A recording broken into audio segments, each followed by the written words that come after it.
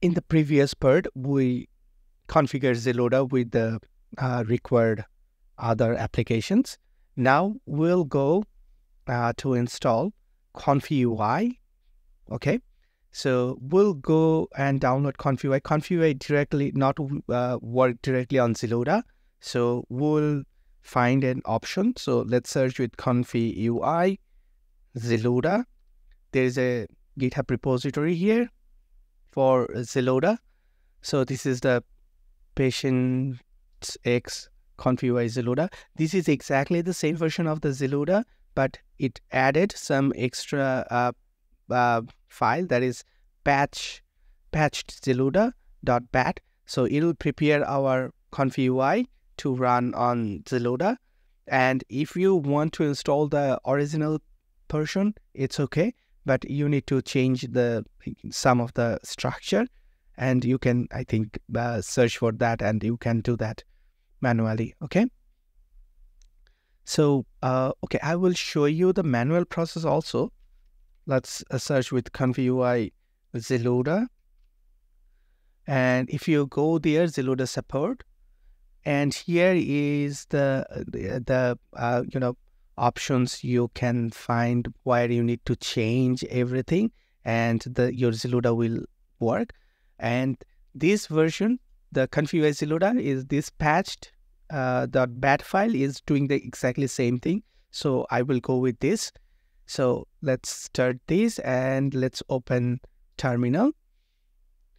I want to work with the command prompt.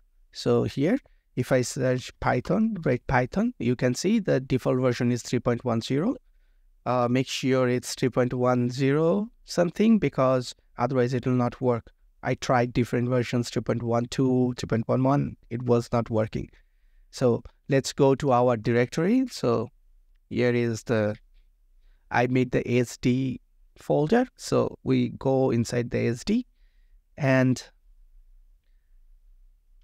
that's it. Let's search directory. So you will find the Zluda here. So just I open the file browser and go there. This is the folder. I want to put all the AI tools inside this, and I also put Zluda here. So I will also download the ComfyUI inside this directory. Okay.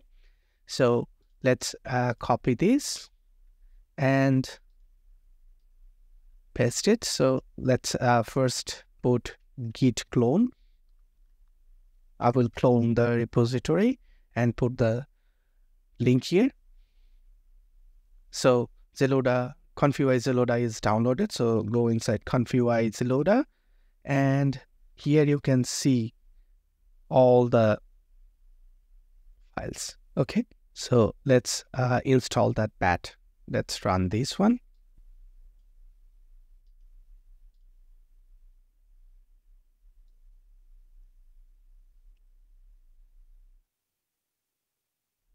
Okay, so the install.bat is done. And if you go to see the download things, you can see it's download a lot of things, and it's actually prepared our system for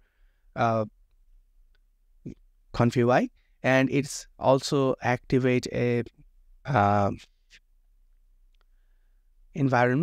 environment. Okay, and updating pit package. So it does everything, and it installed the CUDA version of the PyTorch. So it did everything we need. So that's a great thing. Here you can see it's downloaded the CUDA version of the PyTorch. So that's all. The next thing is we need to run the patch file. Okay. So if you go to the website, here is the patch Zluda.bat. Basically, it will change few files. Okay. So I will run this. So one file's copied, one file's copied, one file's copied. That's it. Zluda is patched. So that's fine. The next thing is we need to start our ComfyUI. So go here and just paste it. And I want to use Zluda. Sorry, I want to use the listen option so that I can, browse it from local network. So let's start. And by the way, the first time it'll take a long time, okay? ComfyUI Zluda directory and then run the start.bat. So it'll again download some dependencies and configure everything, and it will take time actually. So I will fast forward it. Okay, so our ComfyUI is started. So if you see the command prompt, you can see the Zluda is detected. So our Zluda configuration is perfect, and device is 0 AMD Radeon, so that's great. It is actually getting all the information from Zluda. So that's all. And if you see here, it's also installed the ComfyUI Manager. So that's a great thing. You don't need to install ComfyUI Manager separately here. So let's open the link. And here is the ComfyUI. It is running inside Windows. And let's open the Task Manager. And here, if you go to the process and click on the GPU, you can see the GPU usage here. Okay, so first let's go to the manager option and install some models here. So I really want to use the SDXL version. Let's see. Okay, so here is the SDXL base with V. I will go with this first for the checking. So I will click install. So it will download the model, and if you go to the terminal, you can see the progress. Okay, so the model is downloaded. It's almost 7 GB. So let's close it and refresh it, and you can see the load checkpoint. It's showing the SDXL base. If you click here, you can also see this. So let's make a prompt here. I don't like the bottle one, so I will change it. And let's put photorealistic. Let's check whether it can generate something good for us. And here, I just click on the Q prompt. It'll take a long time for the first time. Be careful. And you can see the dedicated GPU memory here. So it'll show you whether we are using the GPU or not. So basically, it'll take a long time for the first time, okay?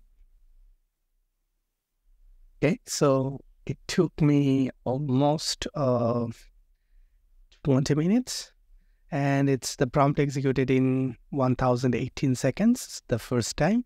So let's check the picture, and it's really beautiful. Whether you believe it or not, this is really beautiful picture. I really like this. So let's start another prompt and check how long it will take. Okay, so I'm just opening it here, and also we'll see the dedicated memory usage. White board, just change it a little bit. Let's start the prompt and let's see how long it will take. So you can see it takes 89.45 seconds and 3.89 iteration per second. That's really good. Let's generate another one quick, and it's pretty fast.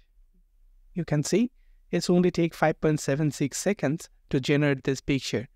And I will delete this, change this a little bit. Okay, let's start, and it is now working pretty fast. In my opinion, this is one of the best solution for Windows. And now let's check it a little bit differently. I want to make it 1024, the width, and the height 576. So it should be 16:9. Let's see how it works. And it's pretty fast. I'm extremely happy with this. You can see, sorry, it didn't change. I'm sorry. So let's change it 1024 and 1576. It should take a little bit more time But no, it's actually working pretty fast.